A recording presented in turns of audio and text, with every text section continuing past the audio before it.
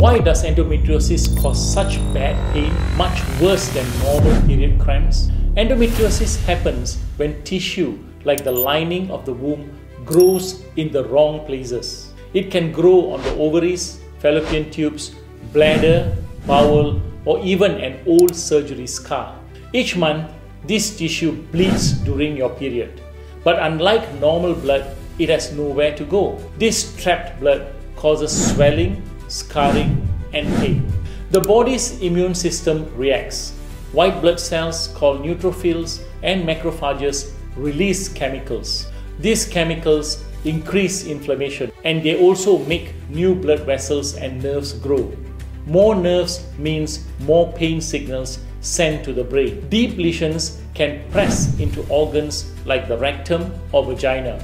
This causes pain not only during periods but also during sex, bowel movements, or even daily life. Scientists also found that women with endometriosis have weaker natural killer cells. This means the body cannot clear the tissue properly, so the lesions keep growing. So in summary, endometriosis is not just bad period pain.